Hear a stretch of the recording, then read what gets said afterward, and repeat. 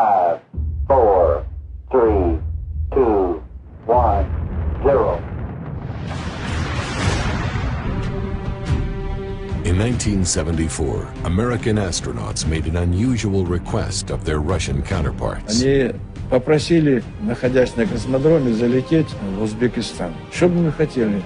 Мы бы хотели быть в Самарканде. Мы бы хотели видеть последствия жизни Улугбека. This is the story of Ulugh. Born a prince, he rose to become king, and as ruler of Samarkand, he instilled in his people a love of knowledge and the arts. 150 years before Galileo invented the telescope, Ulugh built the largest astronomical instruments on Earth, turning Samarkand into the center of the 15th century astronomy world.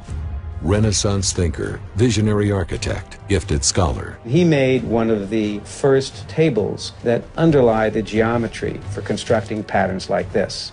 He built several madrasas, or schools, with the inscription, "Striving towards knowledge is the duty of every Muslim man and woman," over the main gates. His greatest accomplishments still hold meaning today. Over the centuries, a bigger and bigger error had built up in the coordinates of stars, and Ulugh corrected that 2 centuries before telescopes were invented. After 38 years on the throne, his death, foretold in the stars, became reality. Самое, пожалуй, страшное, что Улугбек мог догадываться. Причиной его смерти станет один из сыновей или другой младший член семьи.